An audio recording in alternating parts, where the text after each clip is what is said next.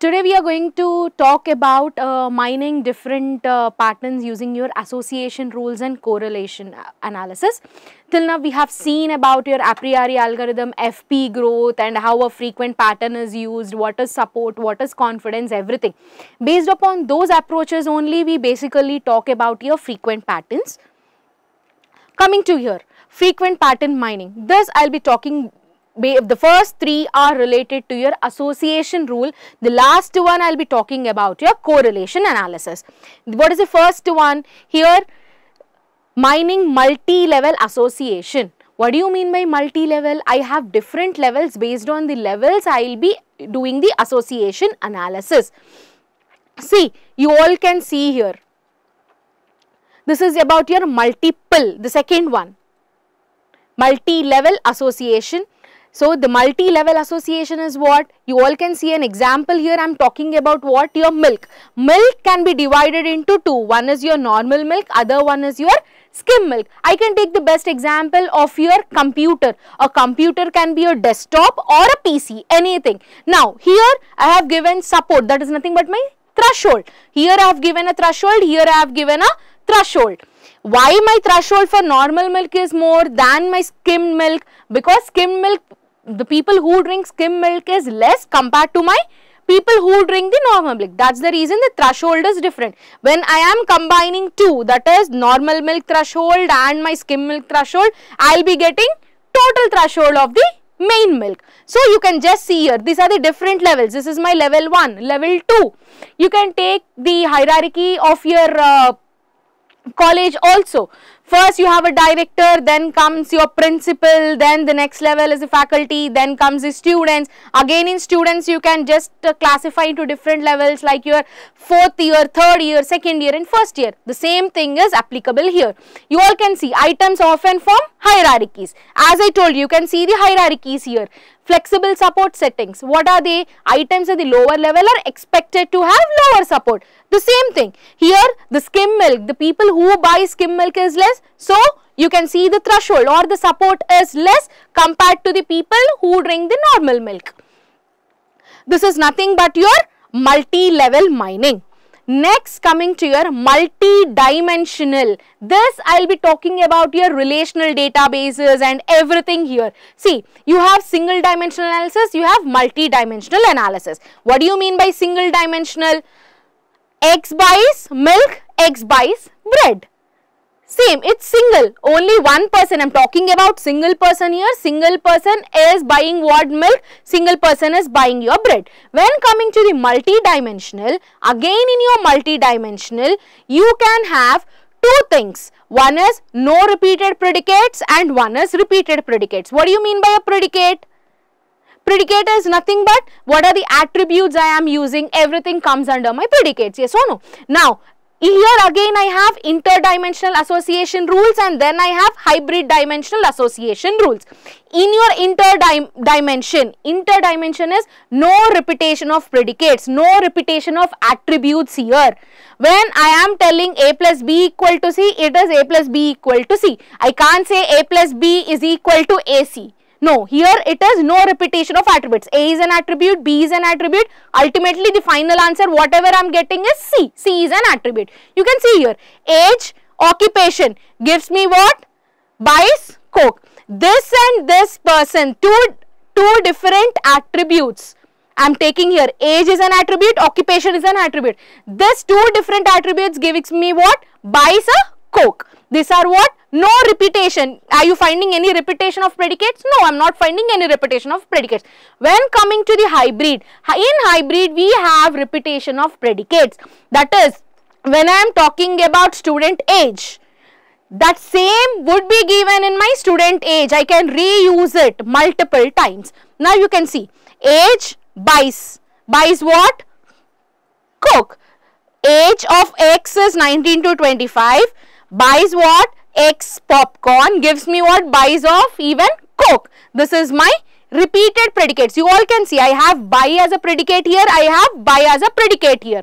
But coming to your interdimensional, what is happening? I have age as separate one, occupation as separate one, but which is giving me buy. This is all about your multi-dimensional association. Next is your quantitative association. In quantitative association, I will be talking about your static discretization and dynamic discretization, two things. Now, coming to the static. Static is what? It's a predefined. I can't change anything, and we represent the static in the form of a cube. It's called as your data cube method also. Now, you all can see this is a cube. Here I have 0 level, first level, second level and my third level. I have different levels. In the 0 level I don't have anything. In first level I have age, income and bias. Now, here what is happening? Here I am combining age with income in my second level. Next I am combining age with bias. Then I am combining income and bias together. Here I have got pairs. These are my single attributes. In the next level, I have got pairs of the attributes. In the last level, I am combining everything. Whatever I have in level 1, finally the ultimate last in the cube I am getting all the three together. This is called as static. I don't have any change here. Now, whereas coming to the dynamic, the name itself is telling us what is dynamic. I can change it. See here, the best example I can give you is your stock market.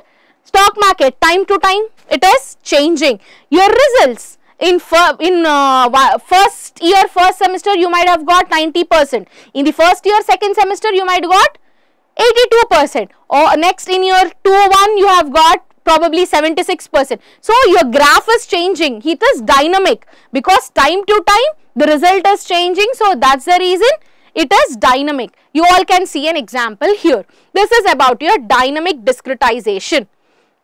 Coming to your negative and rare patterns. Till now, whatever we have seen, last three are your association rule mining methods. Now, this is about your correlation. If you all can remember, when we are talking about correlation, we have spoke about your positive graph and your negative graph. That comes into picture here.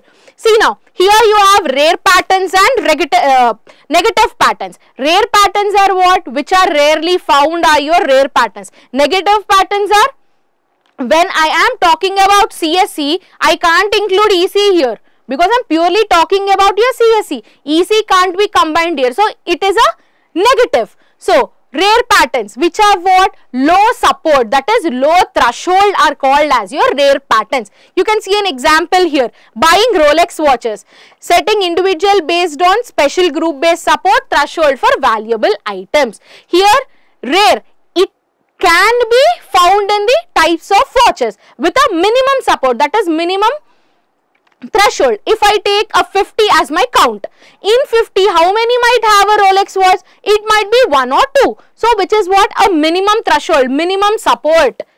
Whereas compared to that, when I talk about your Timex, Fast Track, your fossils, this might be more compared to the Rolex watches. Now, coming to your negative patterns. In negative patterns, as I told you what?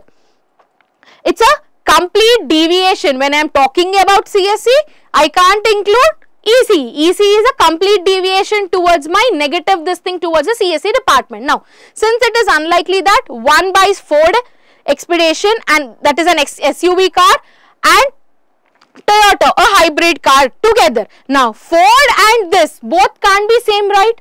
Ford is a normal SUV whereas your Toyota is your hybrid car. So, those both are what? It's negatively correlated. So, if you all can remember the graphs, negatively is you will be getting a graph from right to left. It is positive, you will be getting a graph from left to right. That is your this thing. Negatively correlated patterns that are in frequent trend to be more interesting than those that are frequent. Yes or no? Now, this might be more interesting because those are negative. Why? Now, I will be getting a question, why this Toyota is not same as the Ford? I will be extracting more information. That's the reason it would be interesting. This is all about your frequent pattern minings. So, what did we do in your frequent pattern minings? We spoke about your mining multi-levels, mining your dimensional. Here itself we spoke about your quantitative, that is nothing but your what? Static and dynamic. Then coming to this, it's about your correlation analysis. Thank you.